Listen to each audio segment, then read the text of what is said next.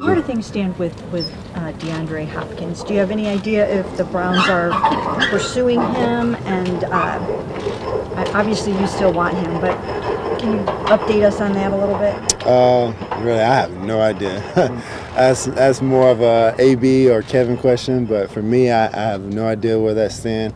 But, you know, like I said last week, of course, we would love to have him, and we'll see how things go. How receptive to your recruitment pitch was he?